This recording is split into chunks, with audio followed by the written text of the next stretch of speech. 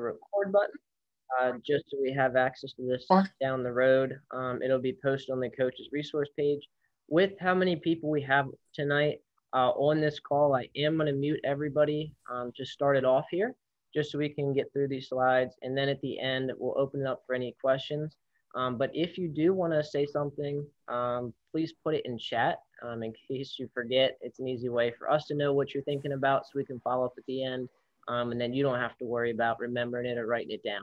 So any questions, throw them in chat. I'll answer them along the way, or Mike Sarnowski will do so, and we'll make sure we get back with you about that.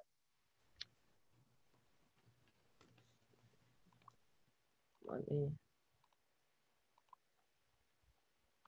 Alrighty. So we'll go ahead and get started here. So this weekend, it's going to be our first big competition in Special Olympics Maryland in the past 15 months. So the last date for that would have been March 7th in 2020. So it has been that long. I know that we're all really excited. You as athletes have gone through a very tough time through COVID and everything, and are coming out the other side. So I just want to say I'm really proud of you. Make sure you thank your parents, whether they're on tonight or not on, and anybody who supported you along the way. Summer Games is here. So let's get excited for that. So we're sharing general information tonight on these events, but please check in with your coaches. If you have anything specific, they may have some ideas that pertain solely to your county, and they may be able to field your question a little better. If they're not sure what it is, they will come to myself or somebody else on my team, and we'll follow up and get back with them. So kicking it off here. So here you see the current phase that we'll be in for Summer Games, which is phase 2A. That may be different than what you've heard in the past, but it's next to no difference. The only difference, as you'll see at the top, that second highlighted square down, will be the group size is less than 500 people. So that is the only change. Nothing different outside of that. Still no direct contact. So unfortunately, no high fives this year or elbow bumps. Please make sure you stay 6 feet apart. That does not mean we can't still talk to people, socially distance, and encourage them. Please do that. But just keep in mind social distancing, please. And masks are required for everyone. That includes staff, GMT, spectators, anybody, even athletes. Athletes, though, while you are participating, you may take your mask off also during any physical activity. So if you're warming up and you're on the field, but it's not your turn to play before the competition starts, you may remove your mask at that time. So outside of that, once your game is complete and you're walking over to awards, please put it back on for that time. So yeah, same thing pretty much you've been complying with at practices and competitions that I've seen. So thank you all. We'll stick to it here. Moving on for the schedule. So for Bocce this year, we're going to have 2 different sessions. The first session will be what we're calling the morning session here, and that will be unified doubles. So if you are on a unified doubles team, this will be your schedule. So the times pertaining to you here at 9 a.m., we'll have our coaches meeting. That's more of a note on my end. The time you need to be aware of is at 9:30 a.m. Oh, I skipped one. At 8:45 a.m., health screening will open for you. So at that time, we'll show you a picture on the next slide, I believe it is, after we cover the second session. At 8:45 a.m., that is when screening will open.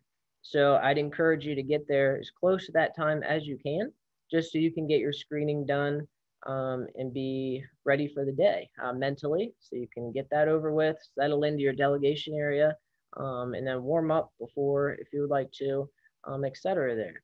So the last time to be screened is going to be 9:30 a.m. And as you can see there, that is the latest. That's when the opening ceremony will also be taking place. So if you are not there by 9:30, you will be scratched. At that time, we need to have everybody on the field and get ready to have the day started. So any coaches or athletes that will be on verdict field that day need to complete that screening process. Any spectators we'll talk about shortly here do not need to go through that screening process and will actually be heading a different direction from where that screening check-in is for athletes and coaches. So at 9:45, the competition will begin, and we expect that to go 2 hours with how the divisions and brackets have worked out.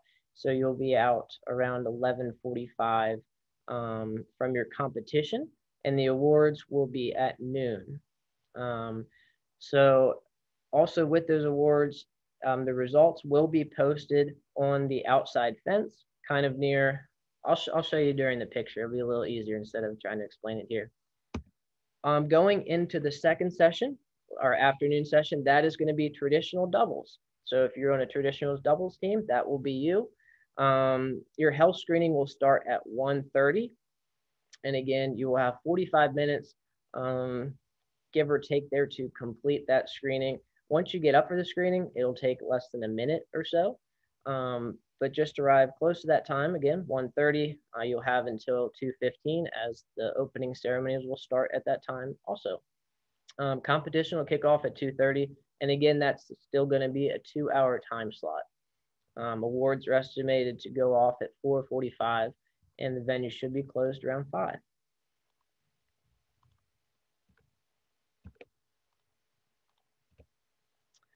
So here is the venue map. Few different pieces to talk through here. So for parking, you will be able to use that parking garage right next to the field. Could not be much more convenient. So there's about 4 stories to that garage, I believe. So feel free to park anywhere there. Let's see here, there is a few different staircases, one kind of in the middle, one on that far right side. Either way, it will take you down a staircase. There's also an elevator access, which will be on the right side also. If you can see my cursor there, I'm not sure if you can see the cursor. That's where the elevator will be. So feel free to take that down if you need to. If not, there are staircases located around that you'll easily be able to see once you arrive. So you as an athlete, the first thing to notice here is going to be that purple box, SC. Screening didn't fit into there too well without being able to not see it. So SC means screening. So you will go through your screening at the times that we just talked about, and then you will proceed to your delegation area from there. So that's where your coach will probably set up a tent, and everybody will be socially distanced in that patch of grass there. So let's talk about, what do we want to talk about next? We'll talk about spectators. So we just talked about all the athletes taking a left there and going towards that screening location. If you are a spectator, you will take a right, and there will be an entrance at that bottom right corner of Burdick Field there. You'll see a gate, and there'll be plenty of directional arrows directing you that way. And so from that point, you can proceed into the spectator seating area. It will be separated from where those courts are. There'll be signs of please do not pass blank area. So that'll be what those orange boxes are for. You'll have bleachers kind of spread out every 2 courts. I think there'll be 1 bleacher. So just stay 6 feet away from people in those. You will have a great view of the day. So I think it's a great spot, but please make sure that you're standing, or you'll see, sitting behind what's going to be a white line. But again, there'll be signs up, but please do not pass that, just so we keep that 50 feet that we've talked about away from those who have been screened and those who have not been screened. So we will have 10 courts. Some of you may not know, but this will be the first year that we're using blow-up bocce courts.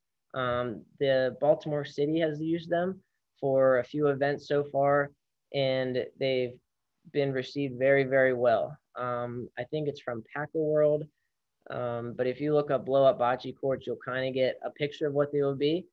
They've been perceived very well so far. The athletes have truly enjoyed playing on them, but this will be the first year that we have them at summer games. So we will have 10 of those. So there will be 5 courts on the left side of that control center pretty much, and then another 5 on that right side, all spread out from each other. That CC, like I said, will be the control center located in the middle, and that will also double as the medical tent. So medical, if you have any issues that need to be dealt with during the day. A medical personnel will be in there with their medical bag, and they'll get you all fixed up to the best of their ability there. So on the bottom right here, before we go on to the next slide, you will see the awards pavilion in that light blue box, bottom right corner there. So that is where awards will take place. I'm not going to go into too much detail now, as we have a couple slides on it later on. But at that point, spectators will be able to exit the same way that they came in. So spectators will be using that far right gate for the duration of the day. And then there will be an area for you to take pictures at the awards area separated from the athletes. Again, another great view of the day. We're happy to be able to have everybody spaced out, yet being able to enjoy that special moment together.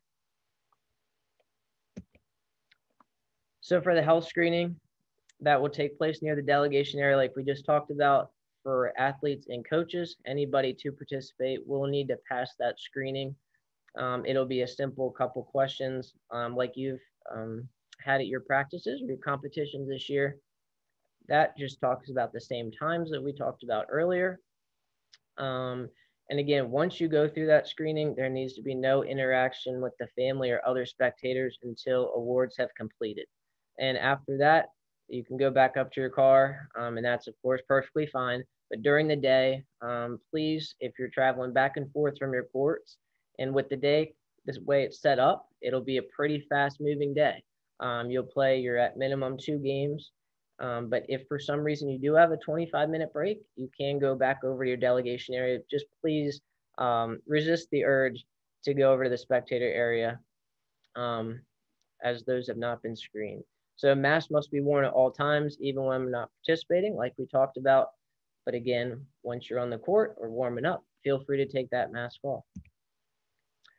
So opening ceremonies, a little more detailed than what we see here. This will be the setup at each venue. So we'll have a little welcome and intro, have the national anthem. Very importantly, the athlete oath. There will be a torch with law enforcement present there. And then we'll just go over some general announcements that we have for the day. So with opening ceremonies, probably 90% of you will be out on the courts, kind of either standing up by your seats when opening ceremonies begins, because as soon as that's over, we're going to get the day started. So there may, depending on how all the brackets work out and finalizing them in the next 24 hours, maybe there might be a team in the delegation area because they're waiting to go. Most likely not. So expect that you will be out by your courts, and once opening ceremonies is over, the day's a full send. So the competition format, you will be placed in divisions and brackets based upon what your coaches have submitted your assessment scores are, and then paired up against other similar ability athletes. And that's who you'll be playing for the day. So we have a few 2 division teams, a couple 3-team divisions, and I believe 2 4-team divisions. So each team will play a minimum of 2 games, and they will be 25 minutes apiece. So what we'll do is we'll use kind of the timer that's down by the field, and that will be the timer that everyone goes off of. If for some reason that scoreboard or whatever goes out, we will have a Towson person there to fix it. I've heard that's happened in the past. No big deal. Also, volunteers will have a stopwatch with them, so we'll know exactly how long that time is. Note at the bottom here, so after that first session's complete and you get your awards, please exit the venue, because it's about an hour break or so before that next group comes in. So we want to have everybody separated, just so there's nobody passing who has been screened, has not been screened, and plus our team just needs to get ready for that second group coming in. So here's a delegation tent area. As many of you have probably been in there before. Again, that's where your coaches will probably set up tents. It should be a nice day. Weather mid-80s the last time I checked, though that was a day or 2 ago. So you will notice this is inside Burdick Field, which means that no food can be inside Burdick Field. We have an amazing partnership with Towson, and we're blessed to be able to work with them and have this beautiful facility. for summer games, and we definitely don't want to ruin that. So please, please, please do not bring food inside there. If for a medical reason you need to have something, please eat it outside of the gate. Do not even bring it in. If you need to, though, it needs to be done outside of the gate. That also goes for anything but water. We just want to respect their ask here, and keep their beautiful venue the way it is. So I think there was one other note I had here that I wanted to talk about. Brian, while you're looking at that, I just wanted to let folks know there's been all sorts of stuff on the weather. As of right now, we do have projections from a weather service we use that goes to the hourly breakdown for Saturday. And at Towson on Saturday, they're actually looking at a really nice day. Highs might get to the low to mid 70s, and no rain until maybe a slight chance around 6 at night. So the gods are looking down on us and smiling, the bocce gods, and because it was looking not quite that nice just a couple days ago. So big excitement on that end. Thank you, Mike. And I was just going to say, for those of you that get hungry like me pretty consistently, just remember that you will be there for roughly 3 hours or so, maybe 4 max. So please just eat before if you're in that first group. If you're in that second group, please eat before also, just so you're not too hungry. You can go out and compete. And then, of course, I hope you can enjoy a great meal after. So for uniforms, just some quick reminders here. No spikes or cleats because we are on the turf. Hats are allowed as long as they don't have a sponsorship or corporate logo. Please make sure you don't have your headphones in when the competition is starting. If you want to walk into or after you get screened, if you want to listen to music because you're there early and get fired up for the day, feel free to do so. But please do not enter to go to your court with headphones in, or you'll be asked to take them out. So, and then please tuck your credentials into your collared shirt or give them to your coach when the competition is starting. So for rules, as an athlete, you are able to request a measurement. Sometimes, I've only played bocce a few times, but when I'm down on one side, it looks one way, and the official goes, no, it's Red's throw. I'm like, I don't know about that. If you're questioning that, you have the right to ask for a measurement. So feel free to speak up if you think they may be viewing things a little differently. So feel free to do that. So we will have officials, some of which are volunteers, some of which we have had come year after year, and they will be the officials trained to properly measure for you when you compete. So for awards, they will be held in the pavilion, as we showed you earlier. In the past, you've had law enforcement place those awards around your neck. It will be a little bit different this year.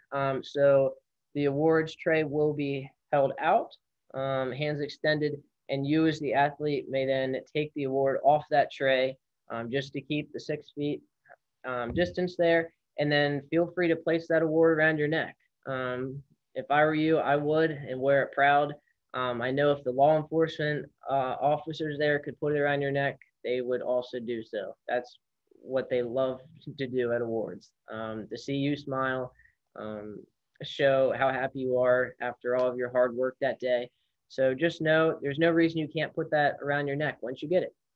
So I'd put it on and wear it proud. Law enforcement will be there just to take pictures, socially distanced, of course, but they will be there. So feel free to ask them if you would like a picture taken with them, either your parents or spectator or somebody, or maybe even our photographer. If they're around, we'll take your picture for that day. But when waiting for pictures, athletes need to stay away from each other. I know that I've had other people remind me at practices when I've gone out there, please make sure you're 6 feet away. So if somebody does that to you, please don't take it personally. It's happened to all of us, and we're just trying to keep everybody safe and follow the guidelines that are in place so we can have a great competition. The awards location, as we were talking about, this is exactly it. Some of those chairs or picnic tables will be moved out of course, but that will be the awards location.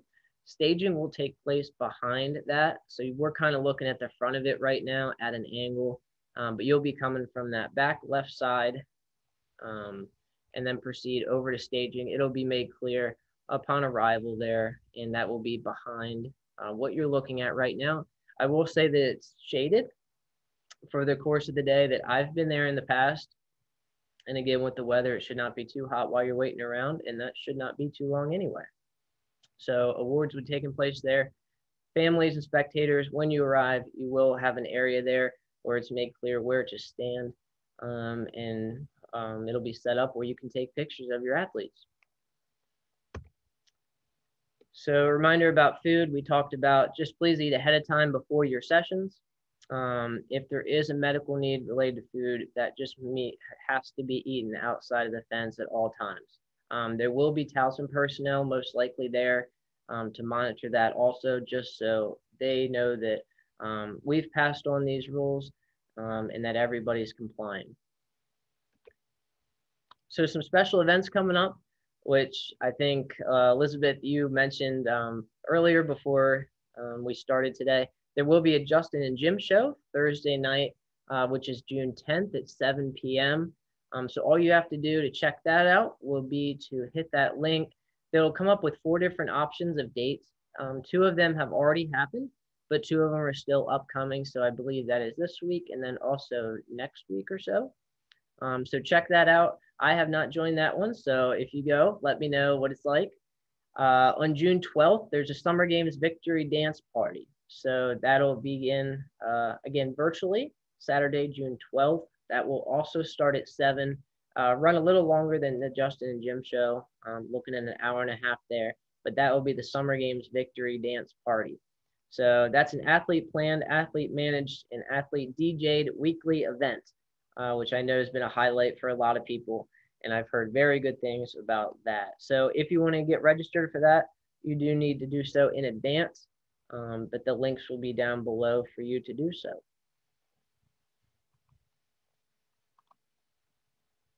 So some updates here, the event guide. If you're wondering exactly all the details of the day, that's what will be in that event guide. That will not just be for Bocce. That includes everything related to summer games.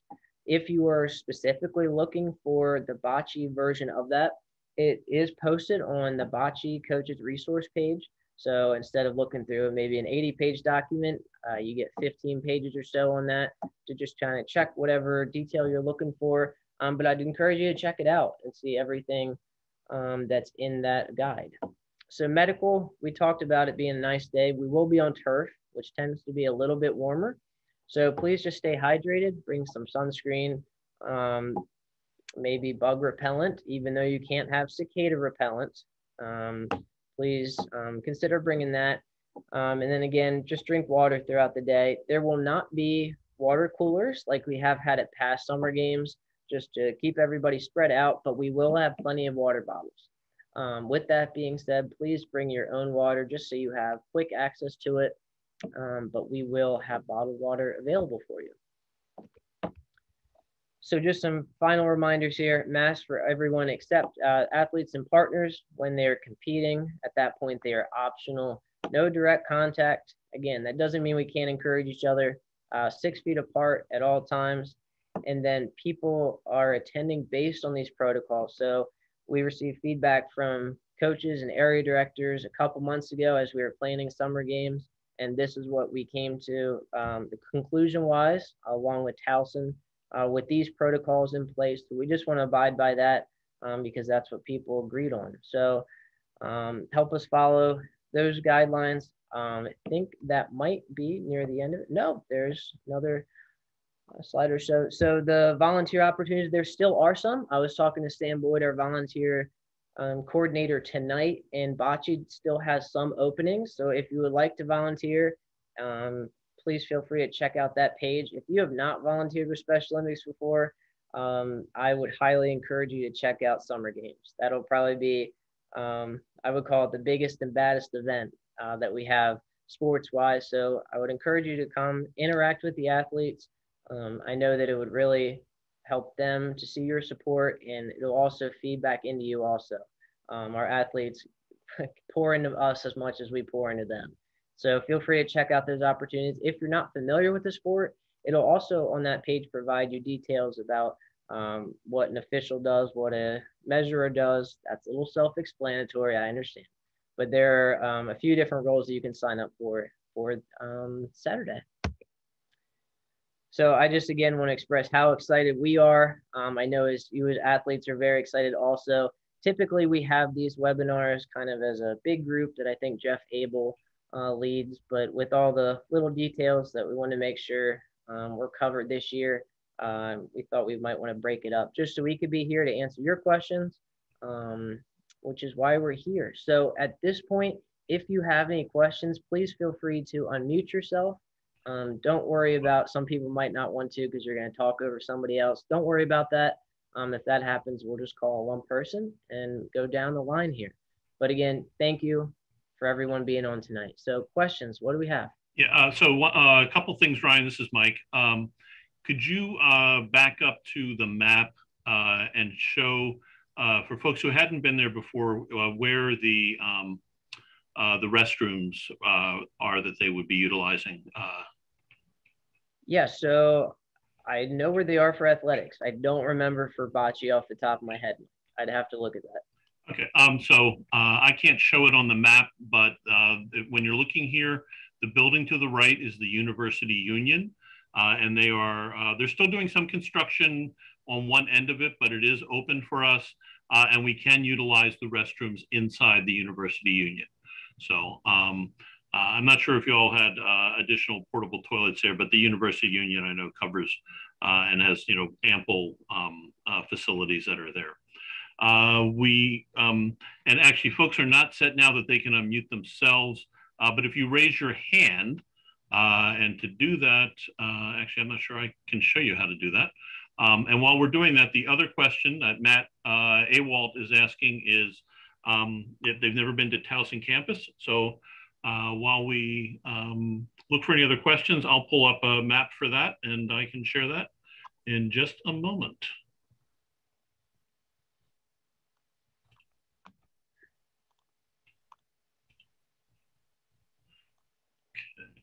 Okay.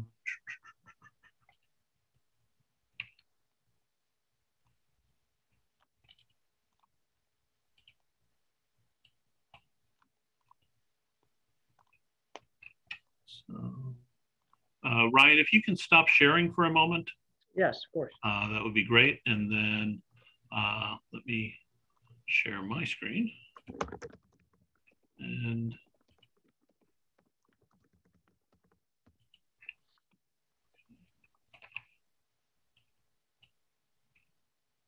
let's just get that nice and big. Oops, wrong one. This one. Okay, so Towson Town, if you've never been to Towson campus before, whoops. Okay, and the event guide has directions and addresses and such. If you can see, let me see if we can go that road. Oh, just a second, let me swap it. Okay. Ryan, can you see the map full screen now? Perfectly, yeah. Perfectly, okay. So the Baltimore Beltway is way up here, if you will. Okay. And you probably the best way to come in is take in Charles Street, and then Towson Town Boulevard is here. And the campus is all south, for the most part, south of Towson Town Boulevard. On the campus, bocce will be right here. This is Burdick Field. This is the parking garage. If you can see my cursor here, this is the University Union. So bocce will be right here. While you're doing bocce, way over here in the soccer stadium, cheerleading will be going on. So if you finish up early and want to head over and watch some cheerleading, I'm not sure how late that's going. And then if you want to come back on Sunday, we'll have athletics, track and field competition going on here. But yeah, it's right here in the middle, again, called Burdick Field. And if you're sure to go to the, and look at the event guide, that will certainly help you. And also I should say, and I apologize if Ryan already said this, we will by tomorrow morning, let's say before noon tomorrow, we will be sending out to everyone for whom we have an email address and is registered for summer games. We will be sending out links, basically a follow-up to the email I sent out on Friday to all of you, so that you can go right to the sites and so on down the line. So don't worry about having to scribble all this down. I think I saw someone taking pictures of some of the links and such. You won't have to worry about that. By tomorrow, you'll be getting that. So let me go back to stop sharing. Okay. So anyone else? Looks like Aaron. Okay, Aaron, you should be able to unmute now. Aaron Connolly, I hope. When will the schedule will be out for Bocce? So Aaron, that was a slide. I'll just pop this slide back up just so I can show you. Ryan. Oh, you're talking specifically the game. Yeah. Schedule so of the games. that will be on the coaches resource page by the end of tomorrow. Also, your coaches upon arrival will have a delegation packet with all that information in it. But if you check that page, give me till 10 o'clock tomorrow night to be safe. Check that page. Okay. You'll have your schedule up there, and I'll show you exactly when you're going out. Okay. Thanks. Great question. Great. Yep. Elizabeth, yes. Uh, I asked her to unmute. Hi. No. I just want to say hi to Rennie. okay. Hi, Rennie. Yeah. Okay. Thanks, Elizabeth. Let's see. Is there anybody else here who is who actually is going to? Unfortunately, Elizabeth, I know you won't be able to be with us. So if anybody who's going to be with us at Towson has any other questions? Oops. Oh, okay. I see Mary Jo. You should be able to unmute now, Mary Jo. I would like to play bocce Saturday. I'm an alternate, but I guess I'll find out by Friday if I'm playing or not. Yep. Your coach, I'm sure, is going to inform you. We'll keep you posted. And I see if Rennie is your coach, I see him nodding away. Rennie and I go way, way too many years to count. And I know he will take care of you. So. Okay. Cool.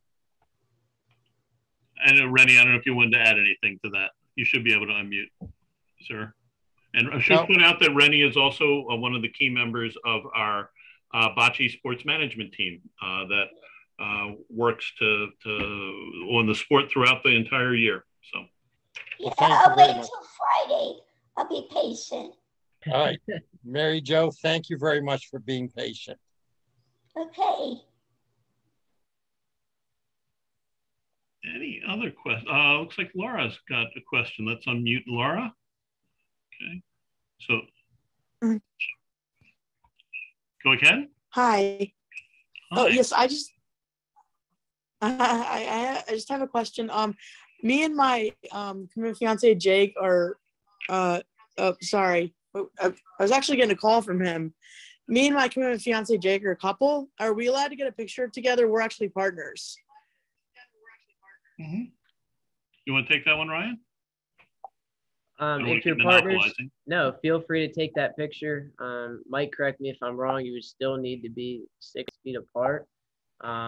Yeah, we'd ask that. I know that if you're like, I don't know if you're living in the same household or whatever, okay. But just so it doesn't raise questions and other folks, think an exception's being made, we'd ask that you maintain that distancing. But also keep in mind what Ryan said earlier, that while you're playing your game out there, you can't be using your cell phone then. So you can take your pictures at another time. Okay? Okay, thank you so much. I'm looking forward to it. Really excited.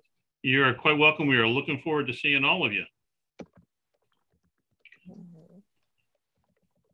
I'm looking and I don't see any other in the chat or with a hand raised. That's still Laura's hand raised. So I think that may be it, Mr.